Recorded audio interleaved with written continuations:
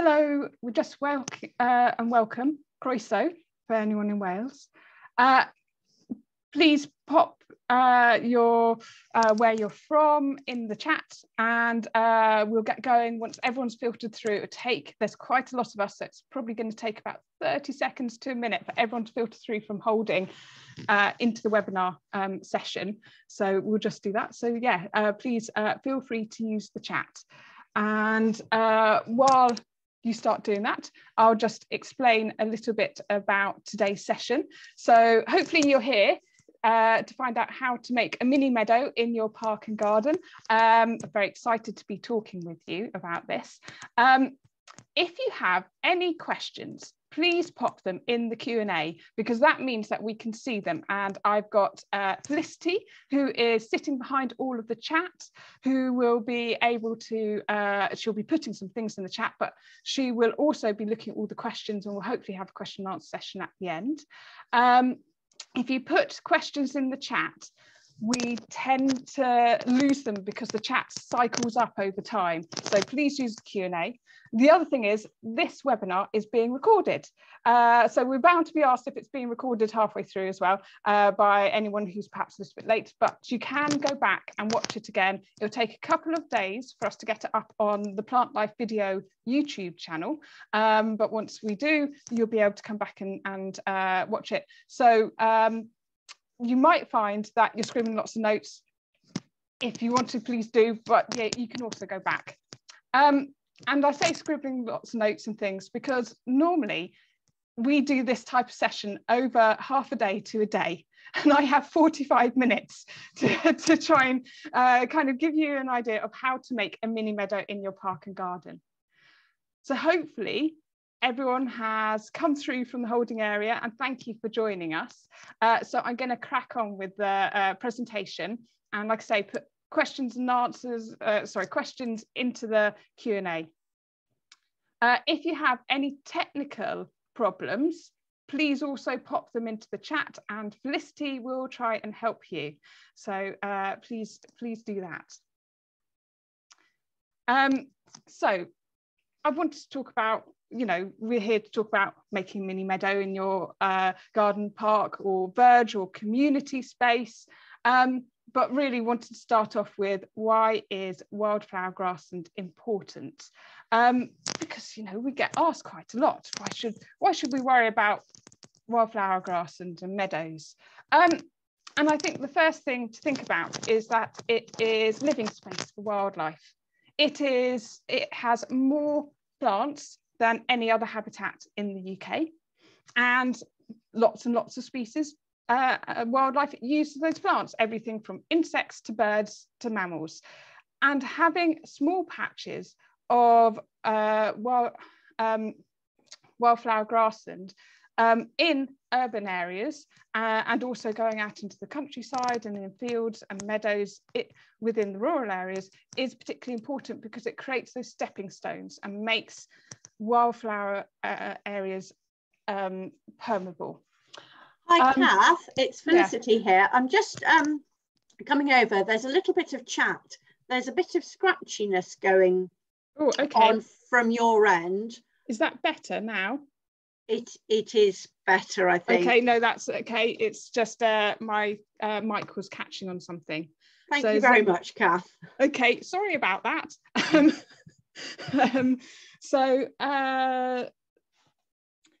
Where was I? Living space for wildlife, the meadows are really important for that. They're also important carbon storage areas as well. So species rich wildflower meadows can store up to 30% more carbon than species poor grasslands. And that's a massive difference for us. If you think about, we look at planting trees and all sorts of other things to store carbon, we can also think of our wildflower meadows in that sense as well.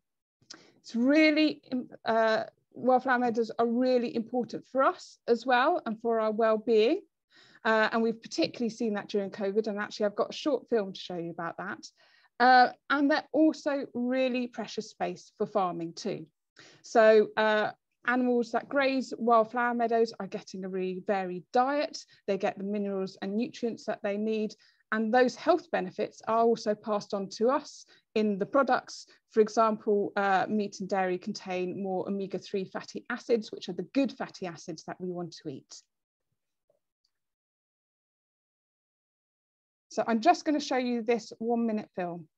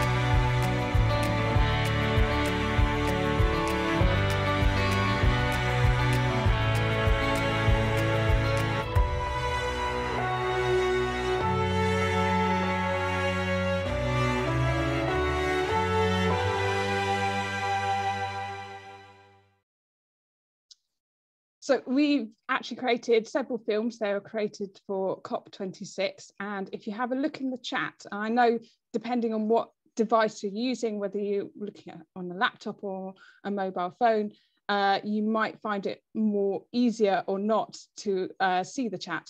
We've put the links in there so that you can go and watch all of the films. So there's one on carbon and there's another one on biodiversity as well. Sorry, on well-being. That was the biodiversity one. So well-being, there's a lot of some evidence now saying that if you look at a wildflower for 6 seconds, it improves your state of mind and makes you feel happier. Why are we talking about wildflower grasslands? And it's because we've lost a lot of them. In fact, we've lost around about 97% of the wildflower meadows over the last century, and only 3% of them are species rich. And it's, with 160 or more flowering plants in them. And there's a variety of reasons why this type of habitat has declined, starting off really within the World Wars, where we needed to increase our food production, and we started ploughing up some of our meadows. We also then started to increase production outside of that, and overseeded some of our grasslands with perennial ryegrass and short-term lays, which maybe contained other things like white clover as well. And this ran alongside a shift from traditional haymaking to silage production. We also increased the size of our fields, and with modern technology started using artificial fertilizers and herbicides. And the size of machinery has also grown, which has also affected the sizes of grasslands as well. And we found that particularly small grasslands were abandoned and perhaps were not managed. And this is also a problem. And the final one is, development. And we have seen a step up in the amount of housing that we have in this country.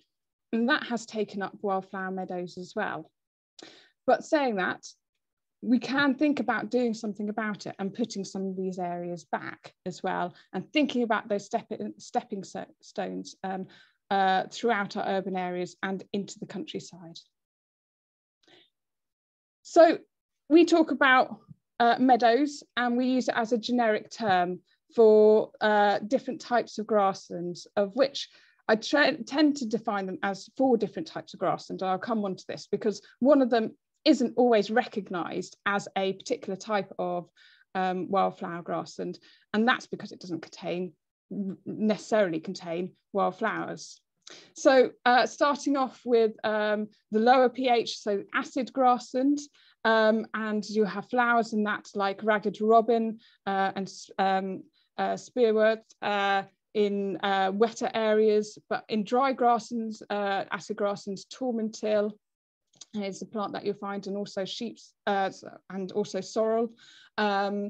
These are really kind of key indicators of this particular habitat.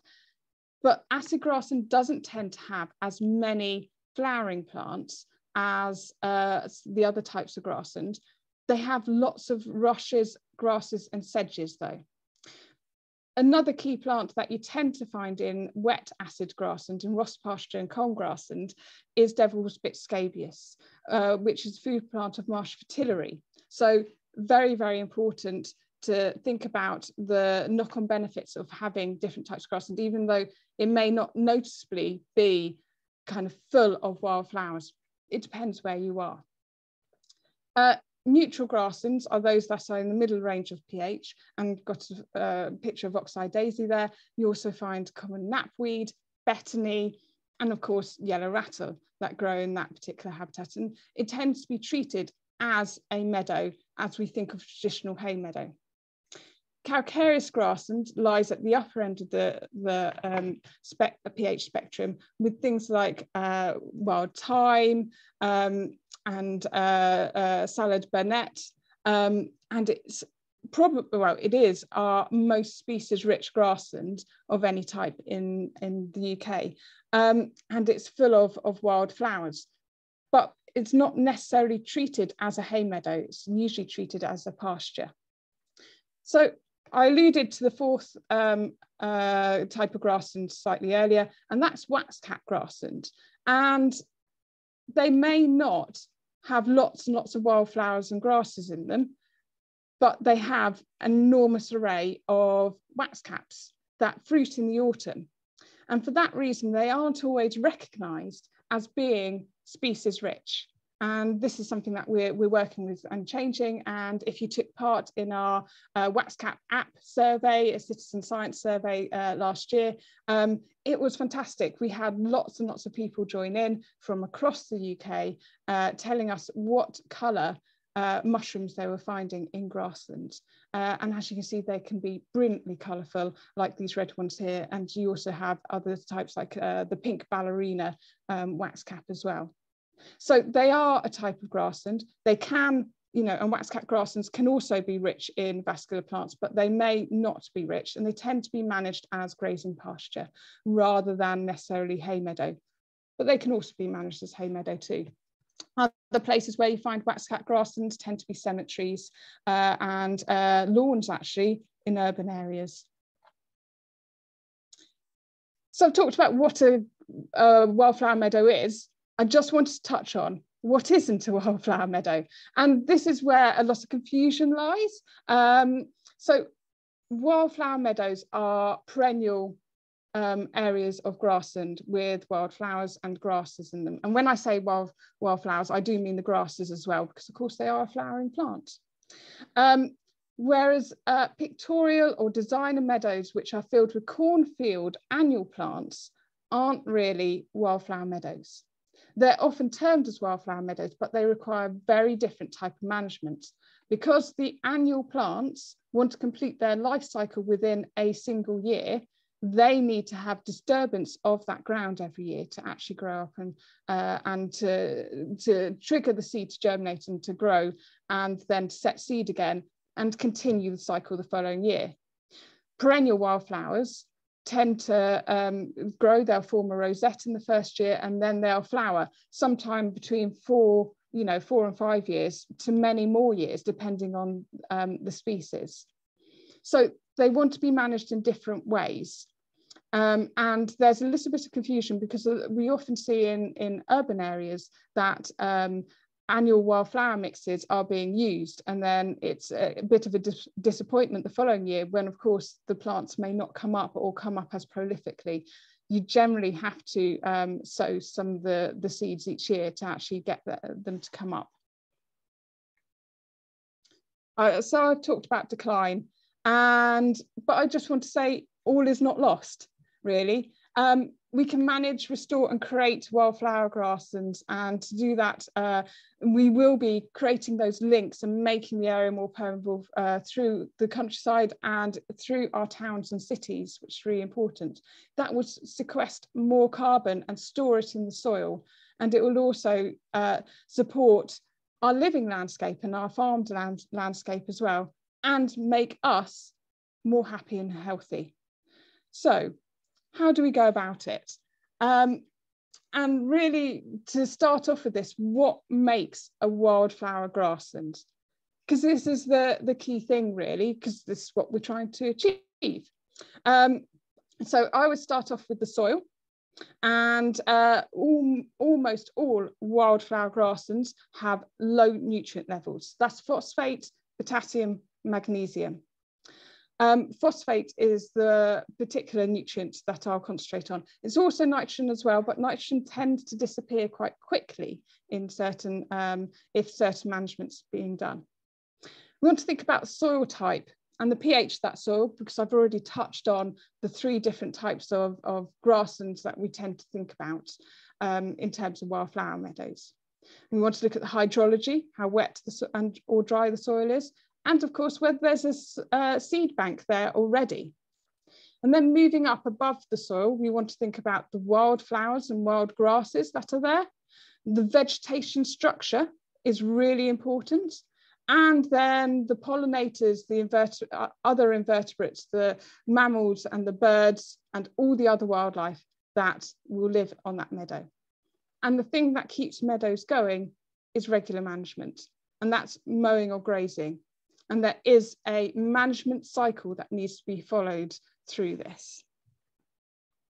So before we think about how to create a meadow, we need to think about how it's going to be managed once it's created. And as you see, some areas like this area in the picture, which is a roadside verge, can be extremely rich in wildflowers. So what we need to think about in terms of management is annual cutting or grazing.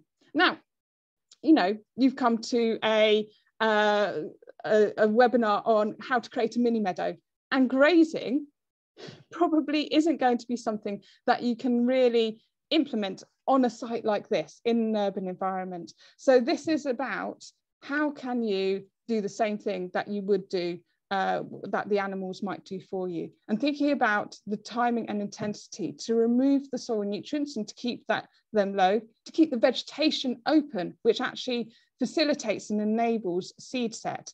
And of course, a lot of us are thinking here about how that cascades through the systems and the processes, so provides food for insects and also all the other wildlife as well. And I want to talk to you about the management year for a wildflower meadow.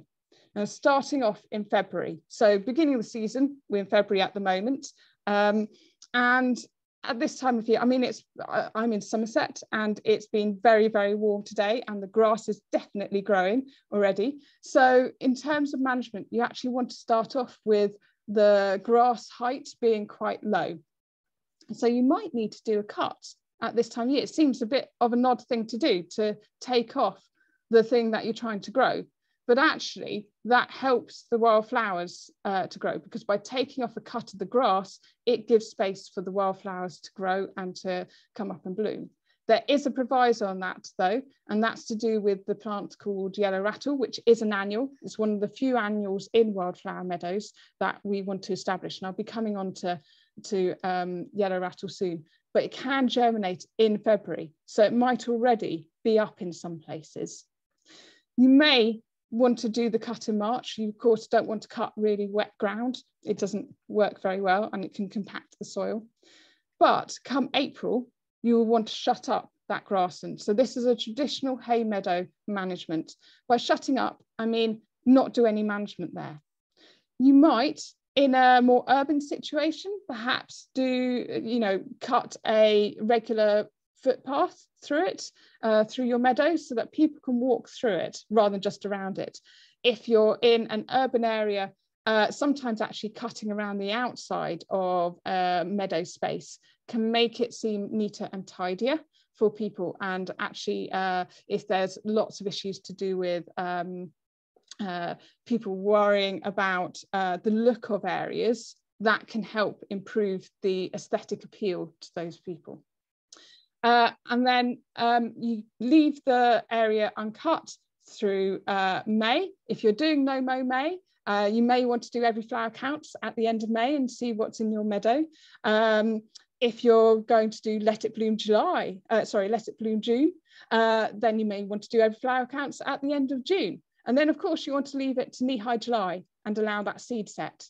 And coming in to late July, August time, you'd want to start thinking about cutting that meadow. And there's various ways of doing it. Of course, by then, the grassland is quite high. So you could think about scything it, but there are other ways of cutting it as well with machinery. And you might want to cut it at different times, which I'll come on to, and think about mosaic management. And you could leave the cutting as well slightly later to September if you really wanted to. I would always suggest that you want to vary it each year. You don't want to cut at the same time every single year. Sometimes you might want to cut it earlier, sometimes slightly later. What you definitely don't want to do though is cut before that seed has set. And if it's a really warm autumn, you might actually have to cut into September and October. You may also want to rake and pull off the dead leaf litter that is lying at the bottom of the grassland.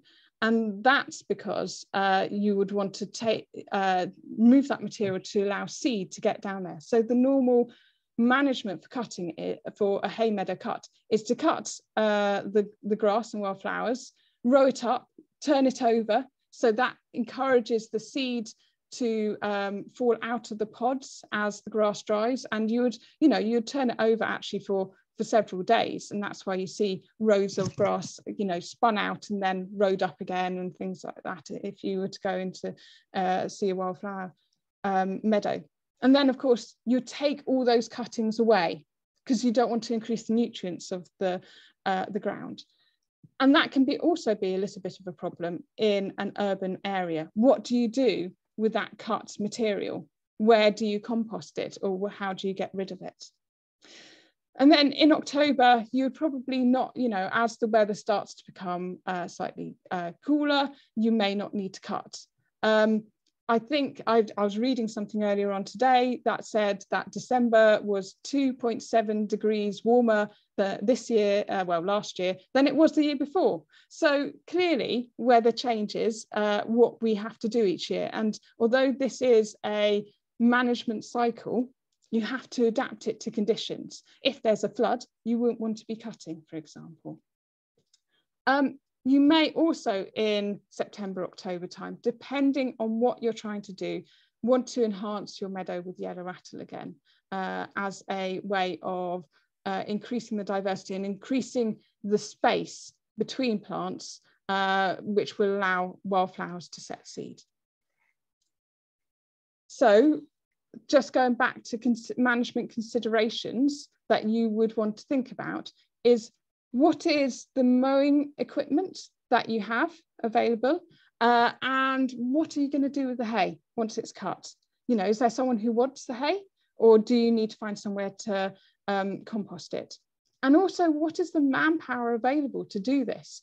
It can take quite a while, and it's quite a skilled job to scythe areas of grassland, but there are machines that can cope with this as well.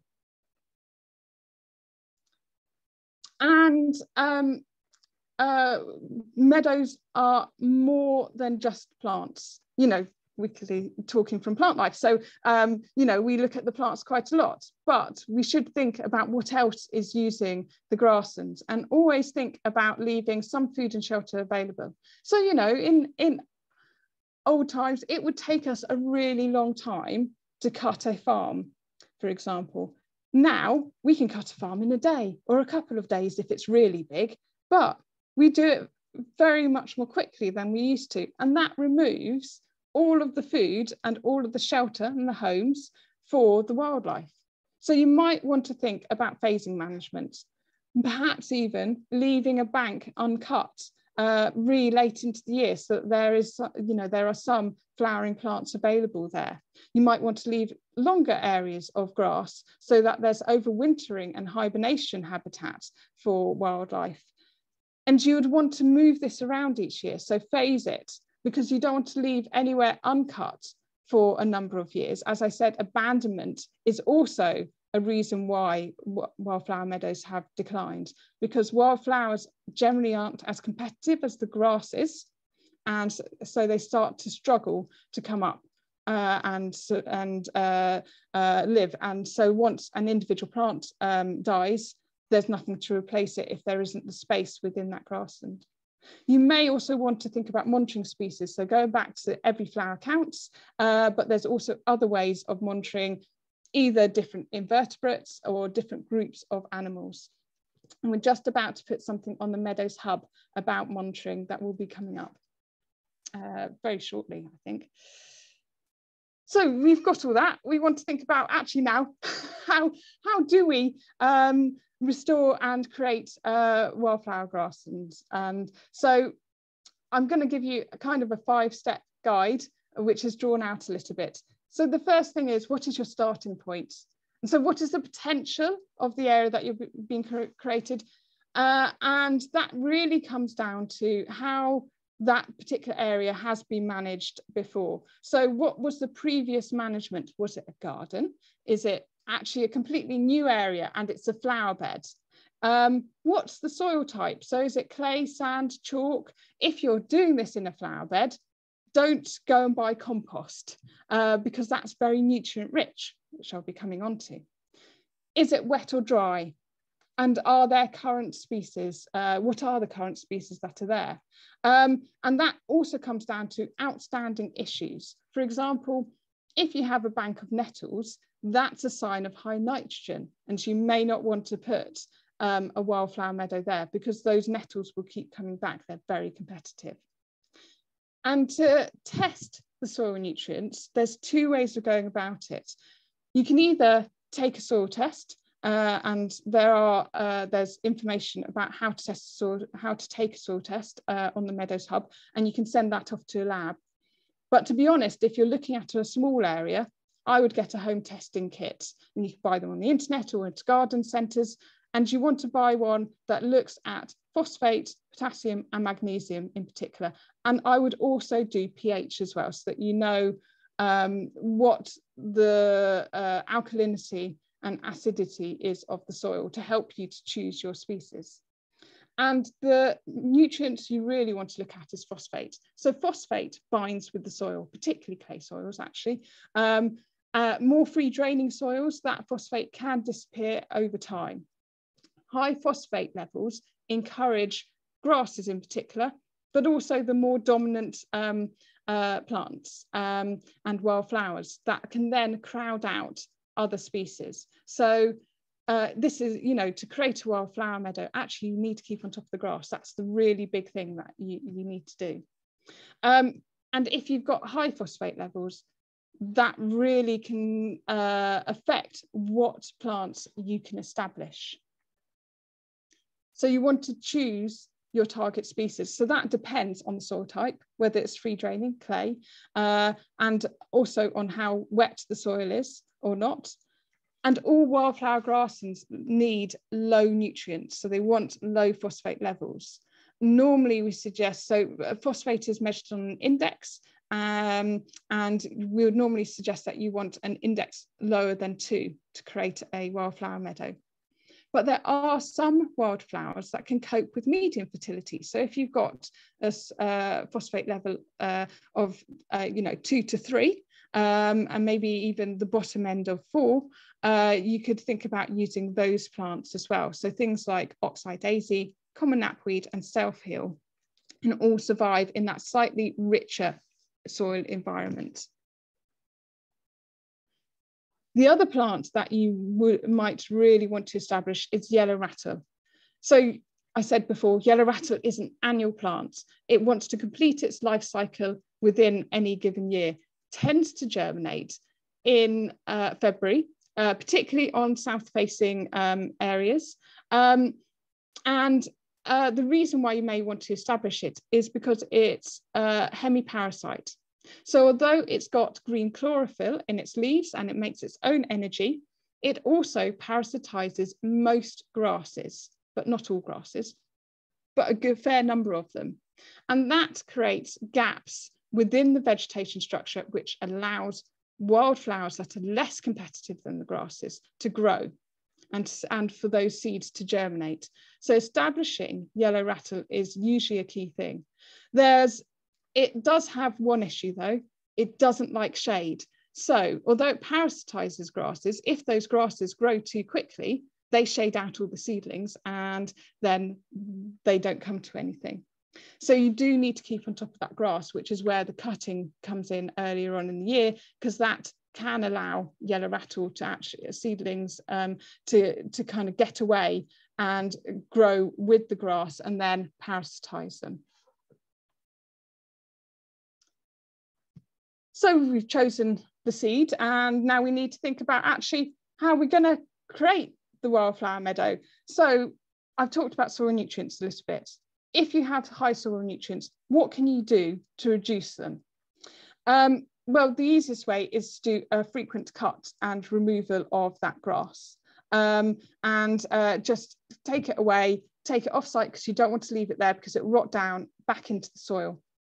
That can take quite a long time, but it is a really useful thing to be able to do, and it does work if you've got the time to do it. For topsoil, you can strip it. Now, we wouldn't suggest this over massive areas. And of course, if you are in an area which has any underlying archaeology, we wouldn't suggest it at all.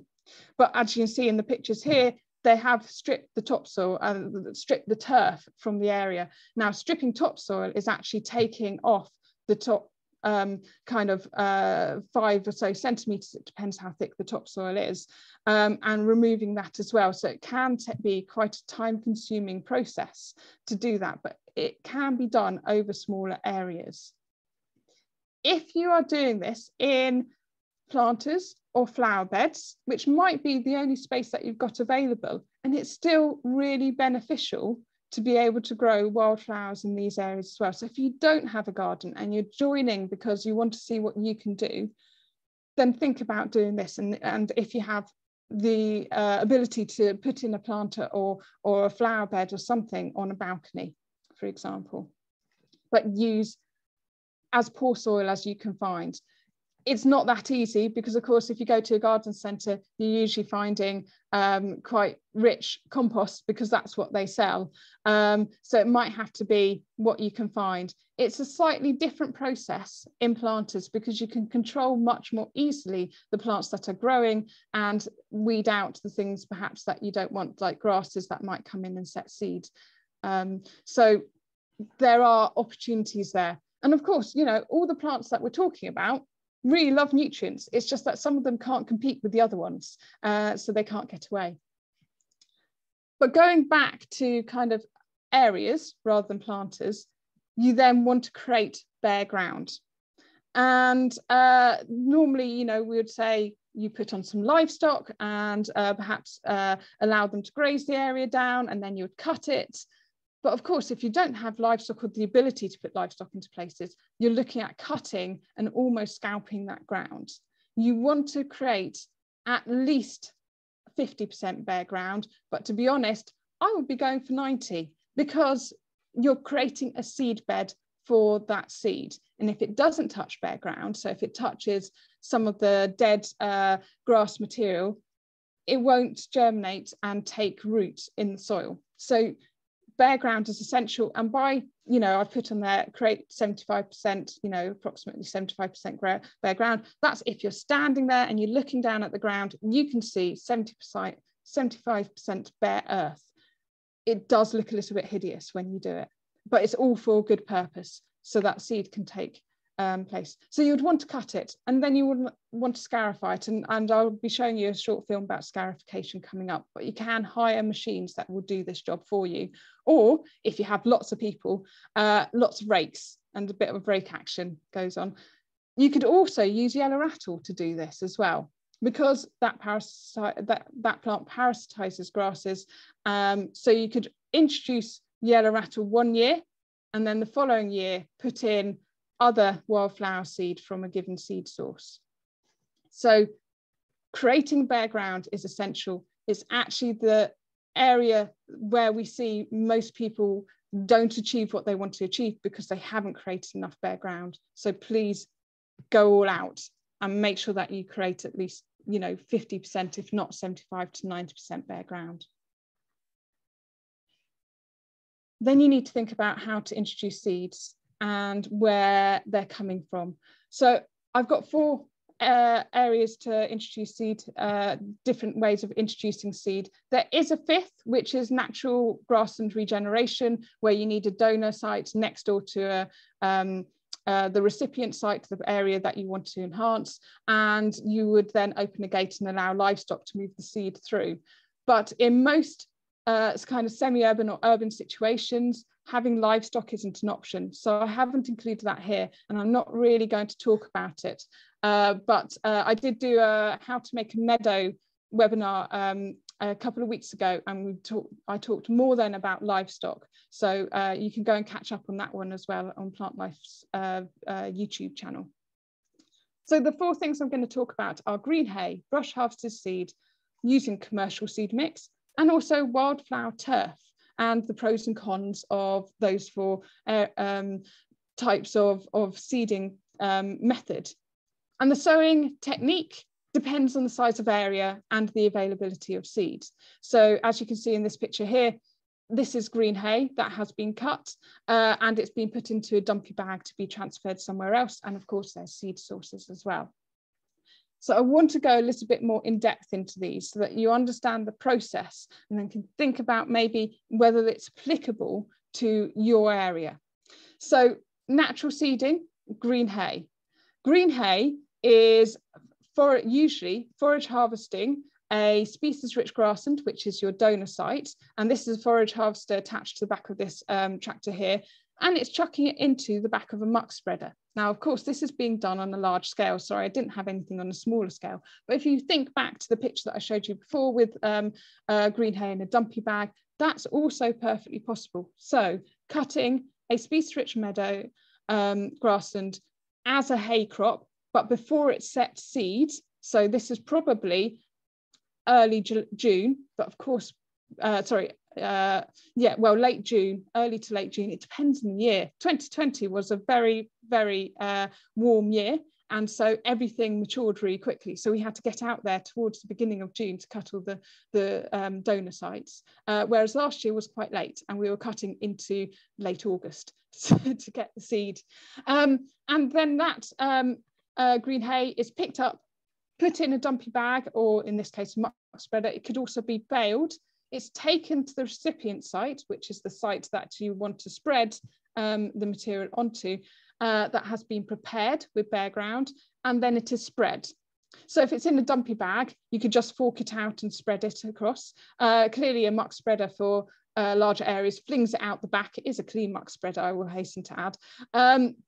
And if you were to bale it, you could put it through a straw strewer, or again, baling it and putting it in the back of a kind of pickup or something like that to take it to the site that you want to restore. And then you can cut the bales open and with lots of people again, fork it out and spread it out. This technique needs to be done quickly. You're looking at an hour, really, the golden hour, between cutting and spreading. And the reason for that is because this cut material, green hay, heats up really quickly. And that over time makes the seed become infertile. And the heat, it doesn't like heat. So if you're looking at finding a donor site nearby, it needs to be quite, within an hour's transport of the recipient site, half a day at most. And then you need to get it out. So the logistics have to all be set up beforehand. But it's often the cheapest option for you. On average, it's £400 per hectare of restored grassland. How much green hay do you need? It's a 1 to 3 ratio. So if you have 1 hectare or 1 acre of donor site, you can spread it on 3 hectares or 3 acres of recipient sites. So actually you don't need very much if you're talking about a small patch. But trying to find that donor site is the key bit, and kind of matching meadows together, looking at the similarities between the donor site and the recipient site is a really key thing, because you want to make sure that the pH of the soil is the same so that the plants will all grow. So that's green hay. Another technique is called brush harvested seed.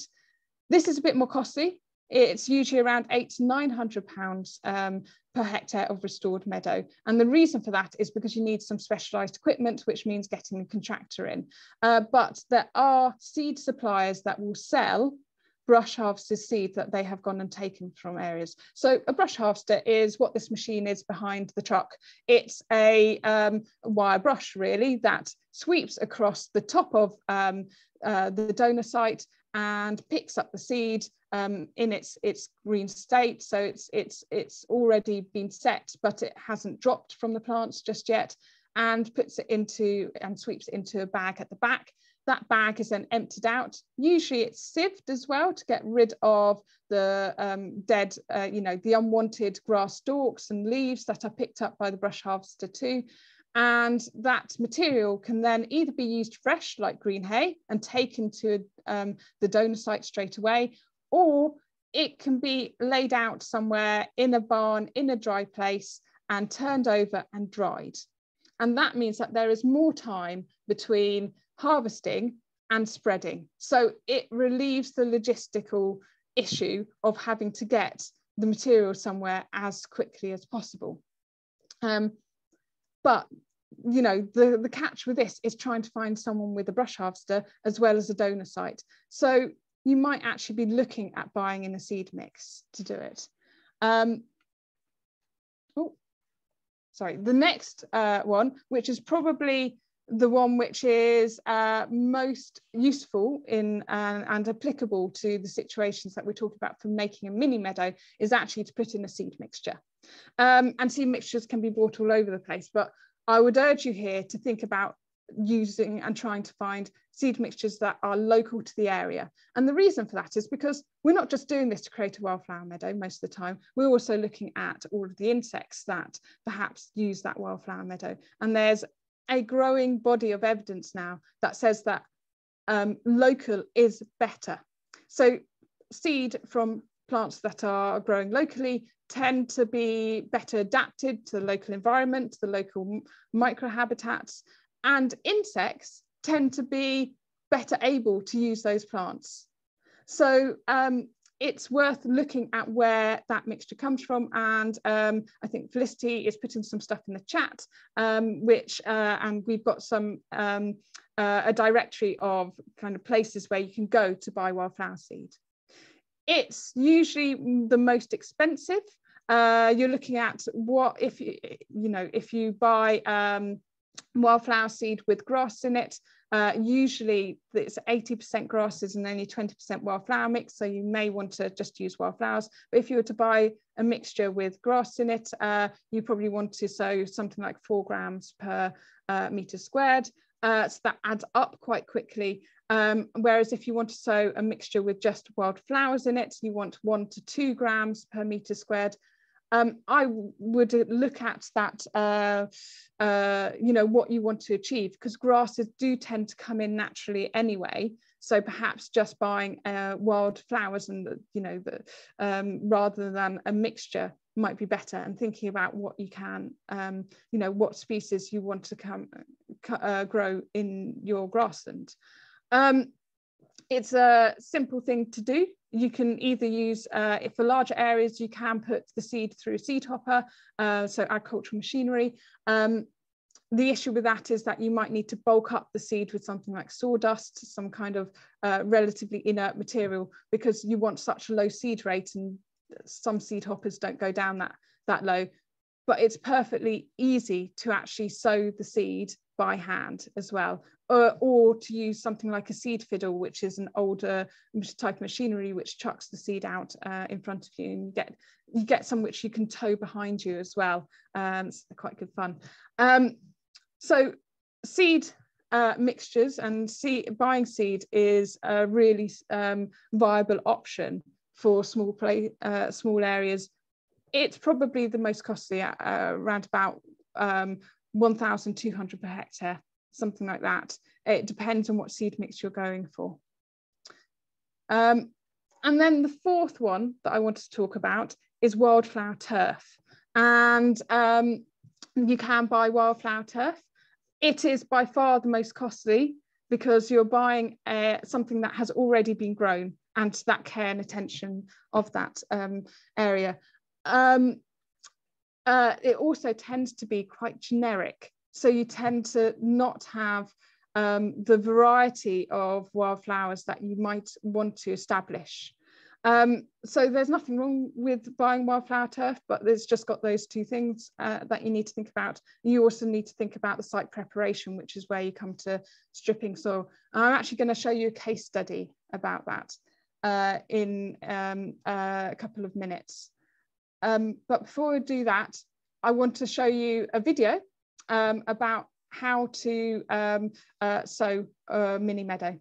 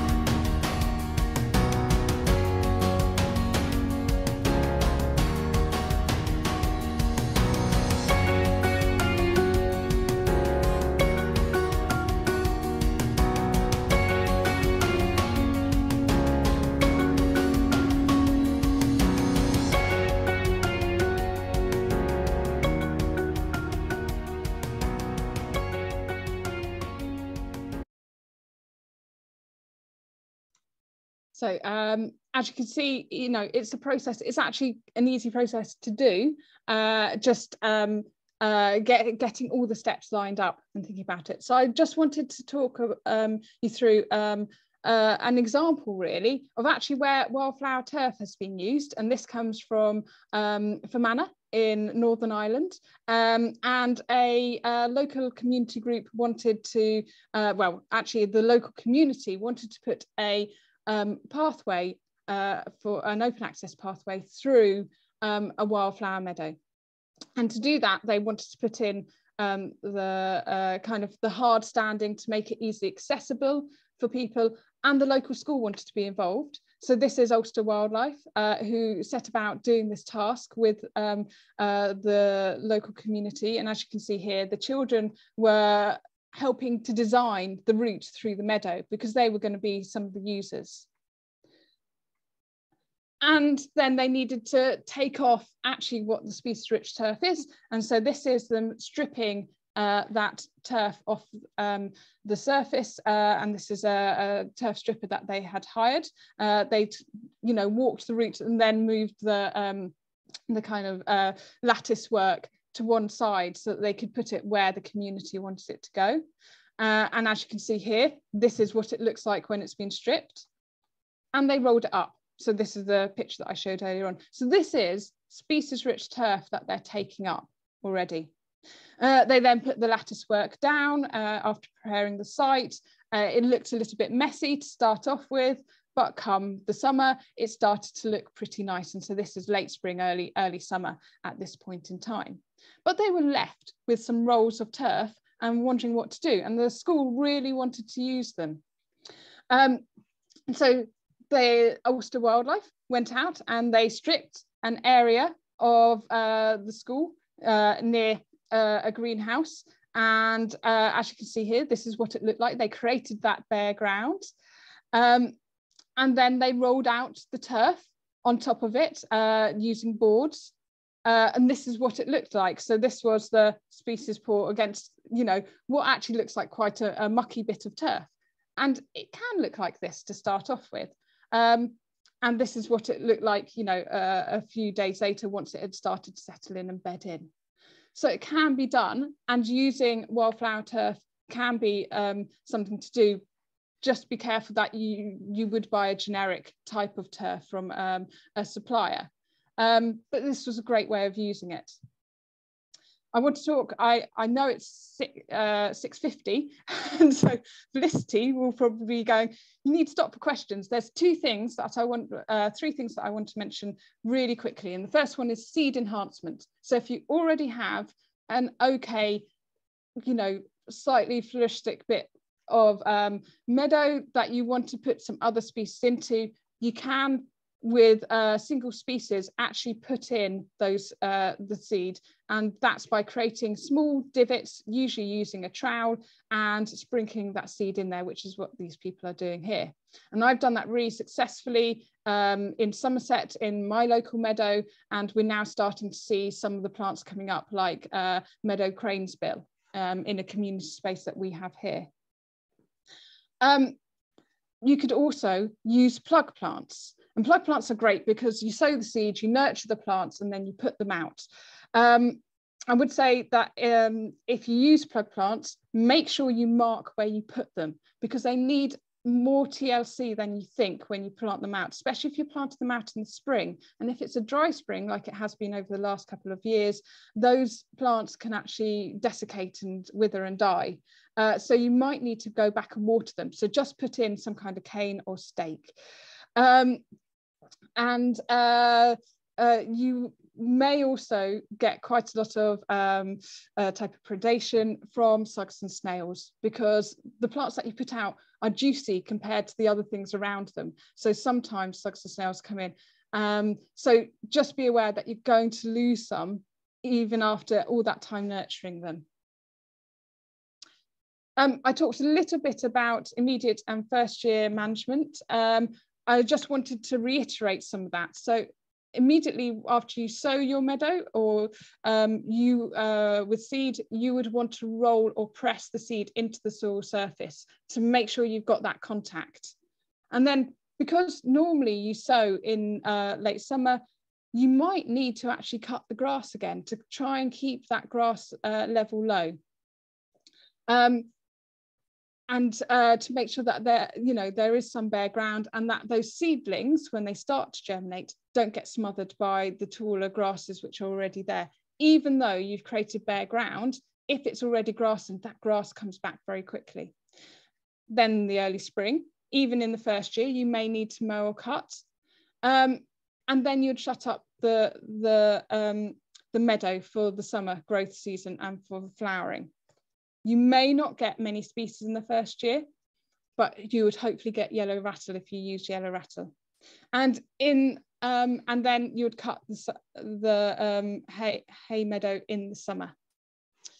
And then you would go back to the autumn again, and you would repeat that process. So it is very cyclical. It just might slightly alter depending on the weather. And in the first year, you would hope that you would have yellow rattle and some other species, but you may not have that many flowering plants because they form that rosette in the first year. You might, though, have oxeye daisy, which tends to start, it's a short-lived perennial. It really likes bare ground. You can get booms of oxeye daisy as well. So you might have yellow rattle for the first few years, and then oxeye daisy might come in. And then you can often see legumes, so bird's foot trefoil, red clover, common vetch or tufted vetch may start to grow, because by taking off that grass material, you may actually have lost the nitrogen from the soil. They're all nitrogen fixing plants, so they want that. And then from 7 years onwards, you would hope that it would start to even out and you wouldn't see these booms of different species. So nearly there. Felicity. As you can see, loads of information that I've thrown at you, and I'm really sorry. We normally, like I say, take half a day to a day to do this. There's lots of information on the Meadows Hub, or if you're in Wales, Hibdolf. It has been fully translated into Welsh, I've just been told today. So please go to that and have a look. Go and have a look at this recording as well. And I would really like to say thank you to the Welsh Government as well, who have funded all of this, and also thank you to Felicity. And sorry that I've overrun and only left 5 minutes for questions.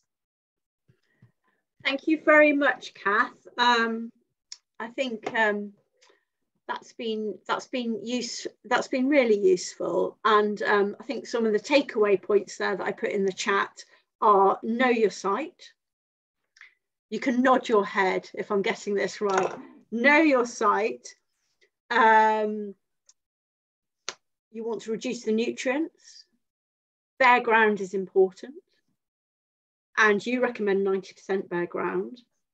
If you can't remove turf, think about removing cuttings and also getting yellow rattle in there to reduce the grassy vigor of the grasses. And patience at the end. I think that diagram where you showed us how the meadow, the young meadow, will change and what you expect to see. Patience is definitely a virtue when it comes to meadow making. If it's okay with people, I think because there are so many questions, I've tried to synthesize them, but we'll perhaps overshoot by about 5 minutes. Is that okay? I've got one thing that I forgot to mention, which is we are running some workshops, half-day workshops on how to create your meadow. And so this is about people who are wanting to have a little bit more help. They are all in Wales. As I say, we're funded by the Welsh Government to run this, but we have some spaces on some of the March workshops left. So please go to Plant Life's website, and Felicity's got the link. We'll be putting it up in the chat, and book onto them if you want to come. We are limited in places because we're still bearing in mind COVID and all sorts of things, but also we want people to be able to get something from the day and create your own meadow restoration plan. This is what we want to do. So it's about you thinking about what resources you've got available to do that. That link's gone in the chat. So let's get on with these questions then. We had a question: can you create a meadow on steep land? Yes, of course. And steep land's quite good, isn't it? Because it tends to be poorer It's usually poorer in nutrients because it hasn't been necessarily fertilized in the past, but not always.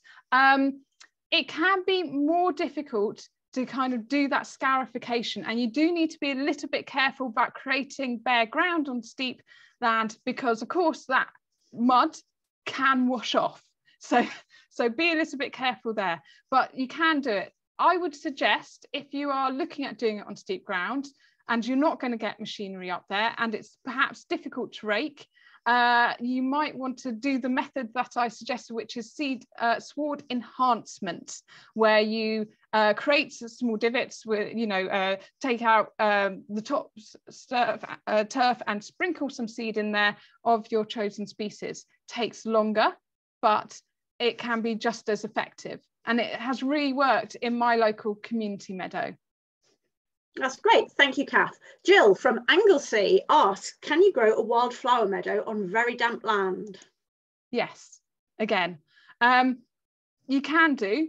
It makes management more difficult because what you don't want to do is to compact that land if you walk across it. If it's really damp and it's got water sitting on top of it, that perhaps isn't the right place for a wildflower meadow because it's probably getting more into being a slightly wetter area. But if it dries out in the summer, then yes, you can do that. And of course, floodplain meadows, which are areas along rivers, particularly if you go to the Thames, they have some fantastic ones there with snake's head fritillaries and things like that.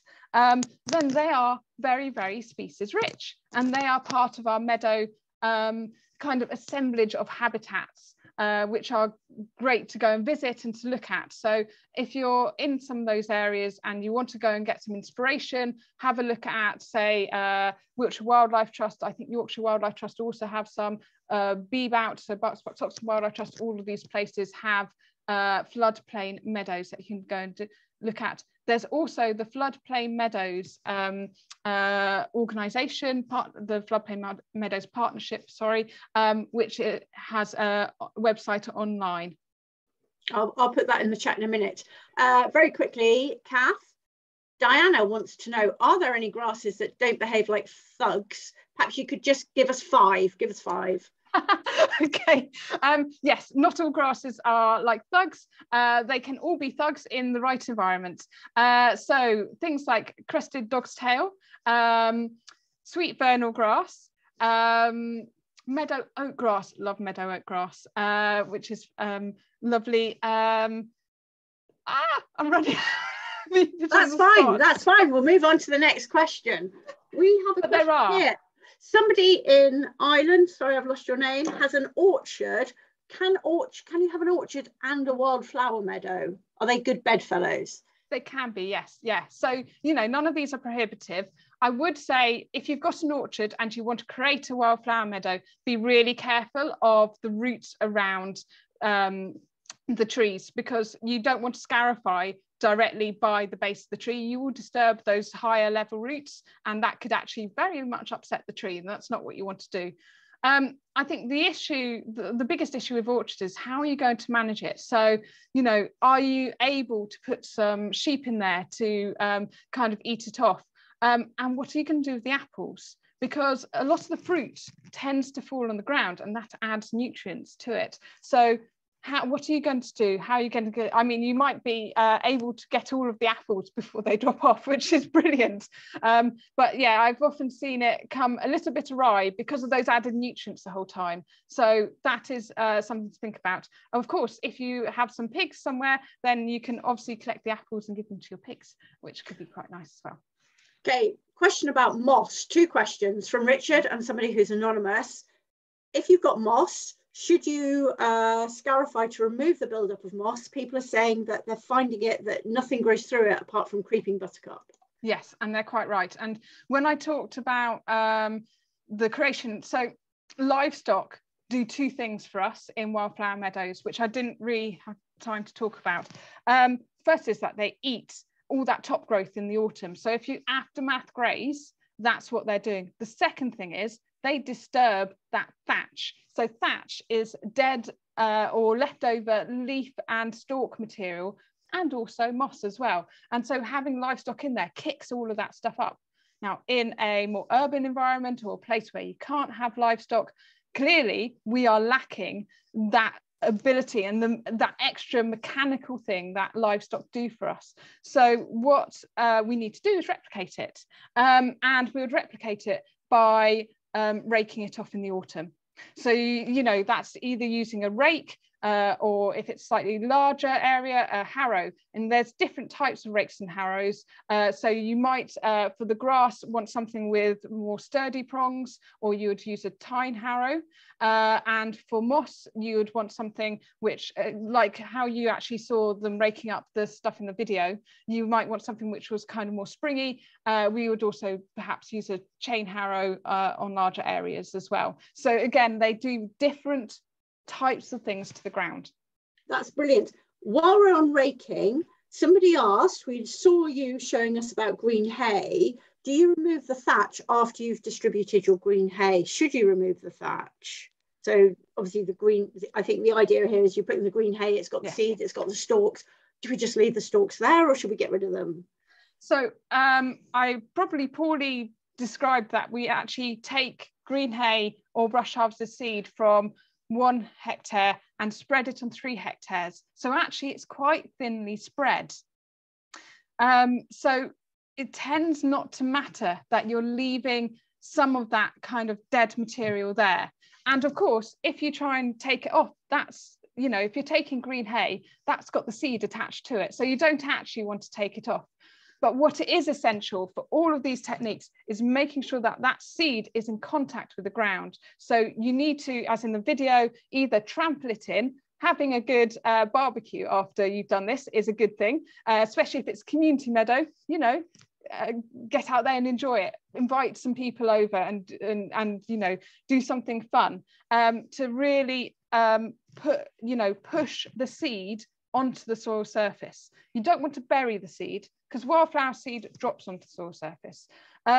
So in answer to the question, no, it shouldn't matter at all because you're spreading it so thinly. Okay, quick question from Mike Baker here. How long does it take to reduce soil nutrients by frequently cutting and removing? Is it something I do in a year, or do I need to do it for several years before I can start making my meadow? Depends on your starting point. So it depends how nutrient rich the soil is, particularly for phosphate, and it can take a long time. But it may, on free draining soil, so not clays, but sandier soils or maybe chalky or limestone soils, be much quicker. So you have to, and unfortunately we have spread as a nation, we have spread a lot of fertilizer on some places, and there will be some places that we never managed to get nutrient poor enough to be able to do this. And if on the larger scale, there are things that you can do, but they're done as extreme measures because they're very costly, which is, you know, massive topsoil stripping or soil inversion. But even some areas we can't do that, and the cost is often prohibitive.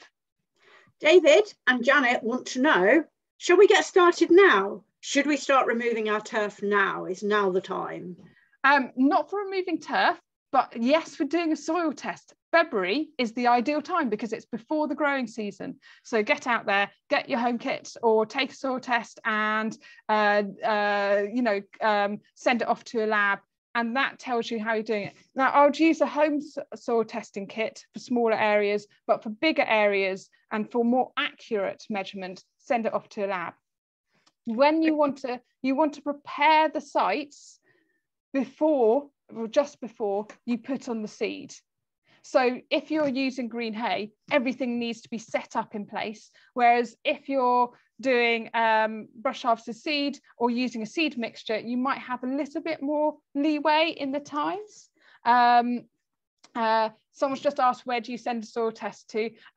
If you look on the Meadows Hub, we have put some places where you can find labs to do that. I'm in Somerset and I have Mole Valley Farmers not far from here near Bridgewater, so I actually take it into them, and costs vary from about £12-ish up to about 30 depending on where you're sending it to. Yes, so you'd want to prepare the ground probably in July-ish time. Okay, for the next year? For sowing this year, and you'd want to sow the seed before the end of November. And the reason for that is that particularly if you're putting in yellow rattle, it doesn't have very long seed viability, so it doesn't tend to last that long over the Christmas period. It tends to become tends to lose its growth, but also it wants a period of cold as well to break dormancy. And something I forgot to say with wildflower using plug plants is plug plants can be really good for species that have dormancy mechanisms like hard seed coats. So I mentioned meadow cranesbill and also betony have hard seed coats, and that takes a long time to break in the wild, but you can actually slightly scarify them between two pieces of sandpaper, really lightly scarify them, because of course you don't want to break off the growing tip and the radicle, and then plant them. And that kind of brings the process along. So in my local meadow, we sowed that wildflower seed probably about 6-7 years ago, and last year was the first year that we had meadow cranesbill come up. Okay, so we have 3 questions here to do with shade. Somebody is almost on the verge of persuading a friend to get rid of their plastic lawn and replace it with wildflower meadow, but that plot is shaded. Somebody else is saying I've got a shaded plot, and somebody else is saying I've got a north facing plot, which of course will also be shaded. Can we have wildflower meadows in shady areas? You can do, but it's probably more limited in terms of what plants you would get there. And so, you know, meadows and meadow plants are sun loving.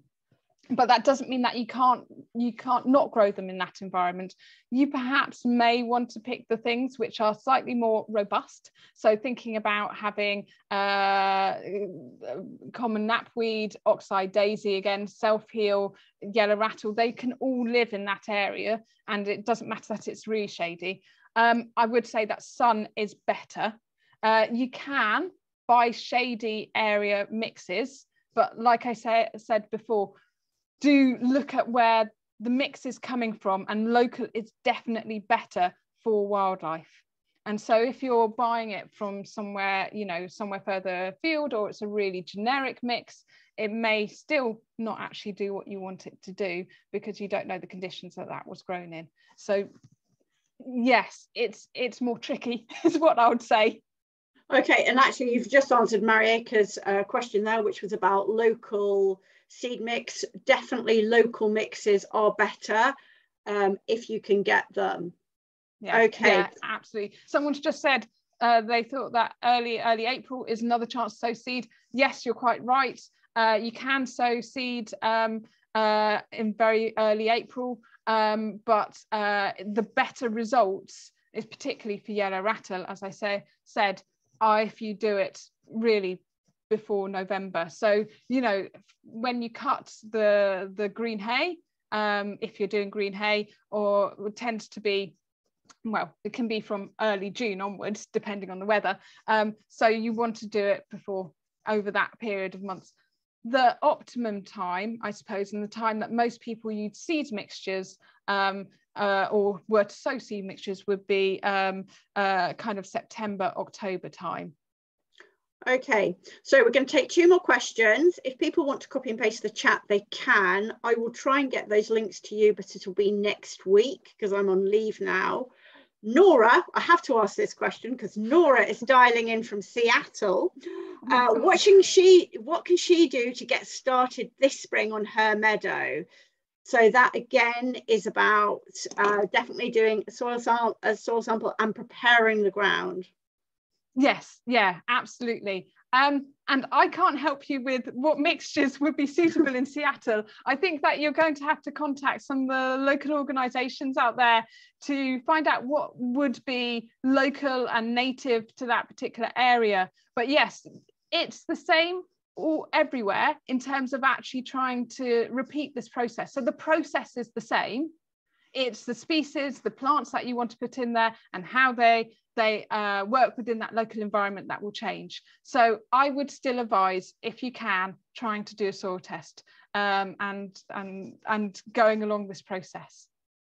A quick question from Helen, who wants wax caps in her lawns. How is she going to do that? And that is, they tend to be on mossier lawns, don't they? And we definitely don't want to be using any chemicals on our lawns. No, and they are really, really difficult. So what we see for waxcap grasslands, the mushrooms are the thing that spores. So they're the fruiting body, as we would call them. And of course, you know, I talk about mushrooms, but actually they could be corals and all sorts of things. And I know people who are far better than I am at waxcap grasslands, and know far more than I do, who have been trying to establish waxcaps in their lawns for years. They're very difficult to transplant. They don't like any disturbance at all. They want very particular management, that they want, you know, so that, yeah, no disturbance, low nutrients, but they also want cutting at the right time as well. We have some information on waxcap grasslands, which I'm not sure if Felicity is able to find and put it on there. And we have some leaflets as well, but we do quite a lot on that particular subject, because they are missed so often, because we look at the wildflowers and then we don't go back out in the autumn and look for the waxcaps. So it's not impossible, but it is quite difficult to actually to establish them somewhere else. Join, if you are a Facebook member, there is Waxcap Watch, which is a group that you can join, and there's it has a membership of nearly 1,000 people now, and they're people who take part in the Wax Cap Act survey, which is a citizen science survey that I mentioned, but also they post lots of things about wax caps, so it's got its own group now going. Okay, I have 2 more questions. We had someone, are there any plants that are better if I want to create my mini meadow in a planter? Are there any sort of particular seeds that are better? I would go for things which are really showy, and I would think about growing them as plug plants and then putting the plug plants in there so that you can give those plants some undivided attention. It's up to you how you want to do it. I mean, you can sprinkle seed, but if you've got a planter, then tends to be that you're looking at the more tidier side of things. I would just go for wildflower seed. I would not use grasses at all, and I would think things about, again, common knapweed, oxeye daisy, self-heal. You could look at things like some of the scabiouses as well, field scabious, maybe even devil's bit scabious, which I mentioned earlier on. If it's an area that you can keep slightly damper, maybe has more acidic soil, you might want to think about including something like ragged robin. Okay, and then the last one from Jan. For sandy, quite rich soil in coastal areas, do you have a seed mix? Are there coastal area seed mixes for?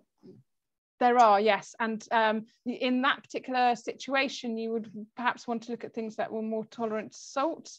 So things like thrift, I call it sea pink, sorry, but maybe even sorrel and other stuff as well.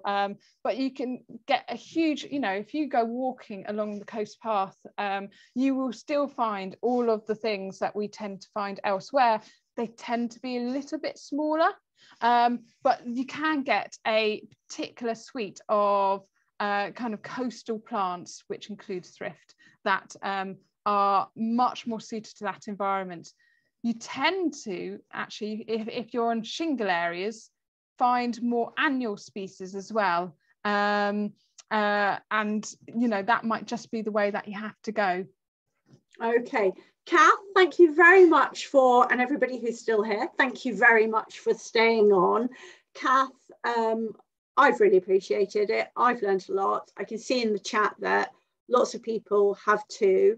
Plant Life's Meadow Hub is a good place to go for more information. And thank you everybody for joining us tonight and helping, hopefully going off now to help us achieve our Plant Life vision of a world rich in plants and fungi. So we want lots and lots of meadows popping up everywhere. So thank you very much and good night. Yeah, nos swift